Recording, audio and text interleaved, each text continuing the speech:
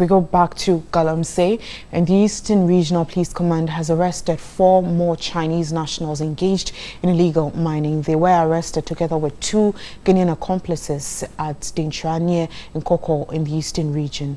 I do have on the phone line this afternoon PRO of the Eastern Regional Police Command, ASP Ebenezer Tete.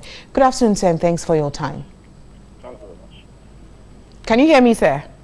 Yes, I can hear you. Good afternoon, and thanks for your Good time. afternoon. Can you confirm if indeed there has been an arrest of 4 Chinese nationals engaged in illegal mining? Yes, we have arrested 4 additional Chinese nationals who were part of the illegal miners.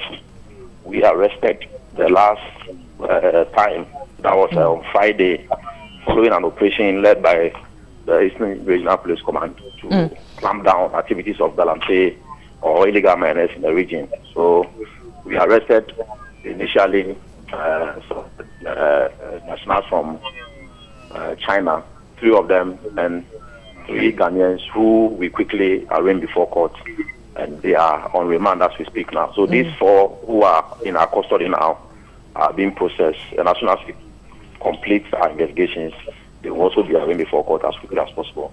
Now, what are the charges preferred against them? 2 questions in one. And is the operation in furtherance to the 3 weeks ultimatum issued by the Minister of Lands and Natural Resources? The charges that were preferred against the first group was mining without license, contrary to the Mining Act, conspiracy to commit crime to which mining without license, and possessing firearms without lawful authority or excuse. They were charged with possessing firearms without lawful authority or excuse because when we arrested them, they had in their possession 3 pump-action guns and 68 live cartridges, and they could not tell us the reasons why those cartridges and those pump-action guns were in their possession. So they were charged with those offenses. And then in addition to that, they were also engaging in illegal mining. So that was why they were charged with those offenses, and they were arraigned before court. But their pleas were not taken because we had not concluded our investigation. So their plea was not taken. They were remanded into police custody to enable us to complete our investigation and arraign them in court subsequently at the next adjourned date on the 12th of April.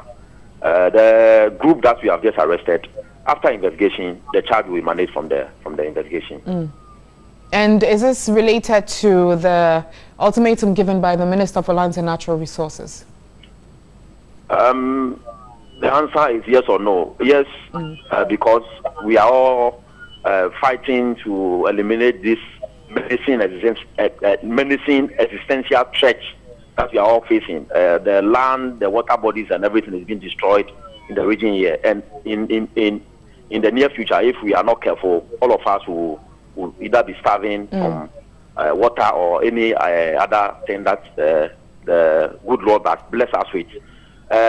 No, because this operation is part of the operations that we usually conduct, the routine operation that we conduct in the region to raid people who are engaging in illegal mining activities and destroying our ecological zone, destroying farmlands and destroying water bodies and destroying everything that has to do with our land. So we are all helping in the fight against this animal called illegal mining or Galamsey, and that we are prepared to do without any fear of evil or affection, irrespective of the person's creed, color, or where the person is coming from. Ours is to help fight against this menace and minimize it if we cannot completely eliminate it from our system.